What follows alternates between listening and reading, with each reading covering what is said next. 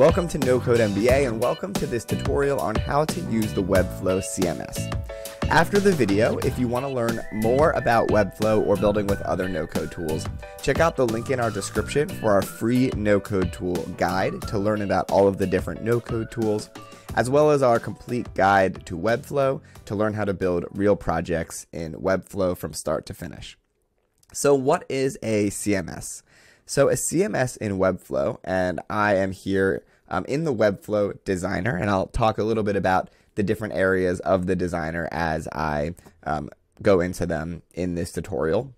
So the Webflow CMS is essentially a database for your Webflow site. It's a database to store all of the content that you're going to dynamically show on your Webflow site.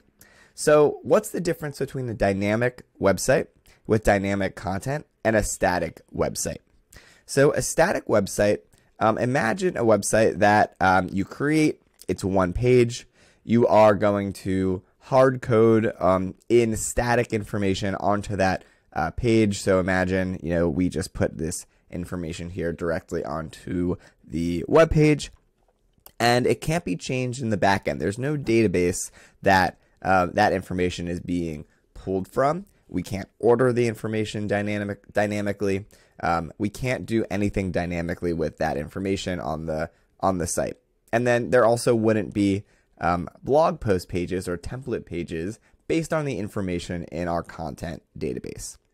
So in the CMS, the content management system here, on the left side, right now we have it set up with two different collections. So in Webflow, each collection is essentially a table in the database. So if you're familiar with SQL, if you're a little more technical, you can think of a collection as a table. A table is basically one topic that has rows in a database. You could think of it as a spreadsheet as well, or an Excel spreadsheet, or a Google Sheet.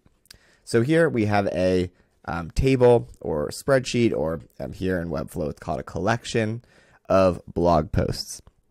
And in this collection, we can have as many blog posts as we want stored in our database here in Webflow. And inside each collection item, so in Webflow we have our collection here on the left side. Each of these blog posts is a collection item. And in the collection settings, here we can go into the settings and you can see you can add different fields to each collection item. And here, for example, you can add a field and you can add any of these field types. Text, images, dates, for example, colors. So there's a lot that you can add here. What I'm going to talk about in a minute is references and multi-references. This is something that makes Webflow really powerful, which we'll get to in a minute. But before that, I want to go into an individual collection item. So this is a blog post, and here you can see this is the post body. This is a rich text field, which means that you can have different fonts and font sizes here, and you can add links and kind of customize the way that the text looks here in the post body. We have a post summary, and then here is a reference field. So this is the category, and we're referencing our other collection, and this is really powerful. So here you can see the category is music here, and if we go back to our category collection here, you can see the different categories. You could also use this for things like an author. So if you had a list of authors in the blog post, you could just reference that author. So that way, any information about that author, which you'll see in a second with this category, you wouldn't have to manually type in the author's name, the author's bio, the author's image, all in this blog post. All you have to do is reference that field, and then all the information about the author, or in this case the category which we're referencing, would be pulled in. So if we had a description for the travel category, we wouldn't need to write that description here into the blog post collection item. All we have to do is reference that category. So it's really, really helpful. Multi-reference is similar, but that would be allowing us to add multiple categories. So a reference field, you can only pick one. Multi-reference, you could have multiple categories, in this case, reference to the blog post. So that could also be helpful if you have, for example, potentially multiple authors of a blog post, just as an example. So here we have our blog post and our category, and now I'm going to show you how we are able to display that information on our Webflow site. So here on Webflow, I'm not going to go into too much detail about how to actually style this and set it up. Again, check out the link in our description to check out our full Webflow course to learn more about how to set this up from scratch.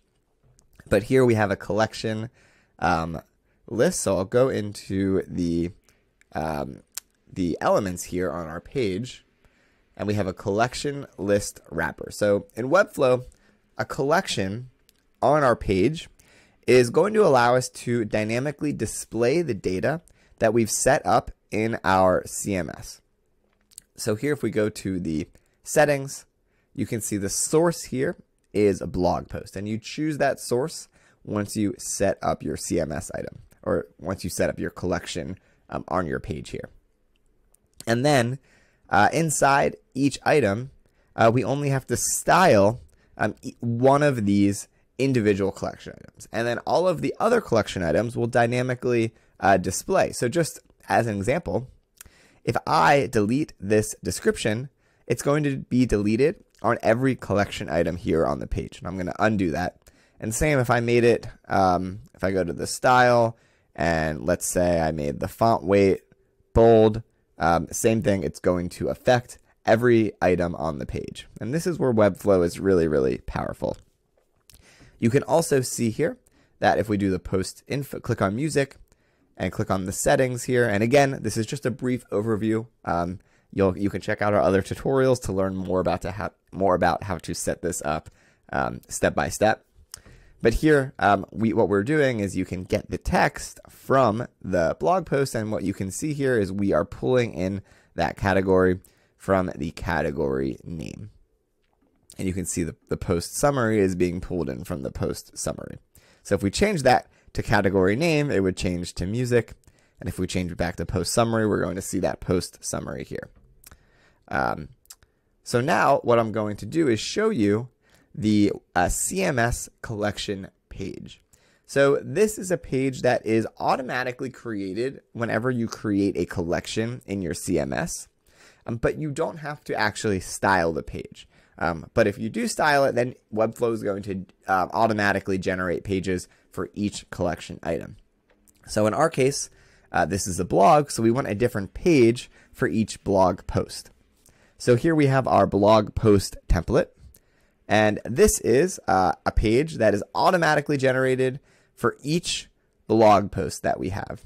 And the slug here is the URL. So the slug is what is going to give users access to the page. So you can see website.com/posts/ half and half variety, etc. So this is the slug here for the URL that this page is going to be hosted on. And then here on the template page itself, you can see we're pulling in the title, the name here. And then this is just that post body rich text element, which is pulling in the blog post itself. So I hope this was a helpful overview of what the CMS is in Webflow and can help you start to think about how you can use it in your own websites. If you have any questions, please leave a comment below and check out the link in our description to learn more about no-code. Check out our comparison of different no-code tools in our free no-code tool guide, or check out our complete guide to Webflow to learn how to build real projects from start to finish. Thanks, and I'll see you in the next video.